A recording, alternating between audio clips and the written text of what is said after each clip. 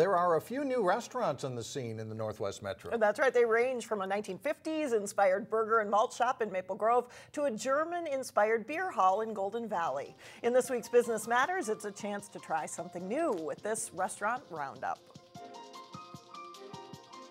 Like with all of our classic treats, we like to whip cream and cherry. As classic as a turtle sundae, With the cherry on top. there's a new fast casual burger shop on the scene with a flair of nostalgia. I personally like to say we're bringing old school back. You know, we focus on hospitality, quality, fresh products. Think 1950s style malt shop when you think of Freddy's, a new frozen custard and Steakburger chain. This is our classic, double cheese steak burger. Now open in Maple Grove and Savage. People always ask, well, what is a steak burger? Well, the best way to describe it is, it's an 85% lean burger. So in the restaurant world, we are talking about a much leaner, higher quality beef.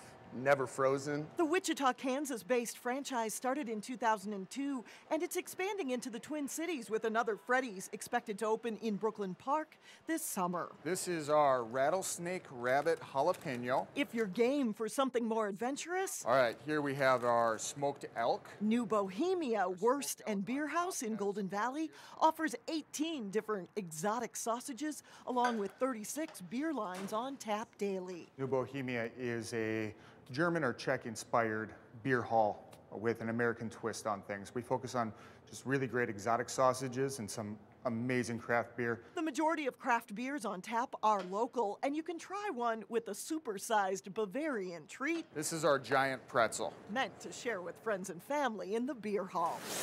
But back to the meat. This would be our #1 seller.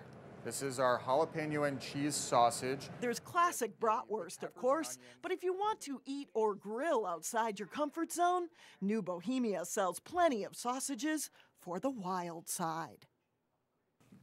New Bohemia has another location in Minneapolis. The restaurant is looking at expanding into Maple Grove in the next few years.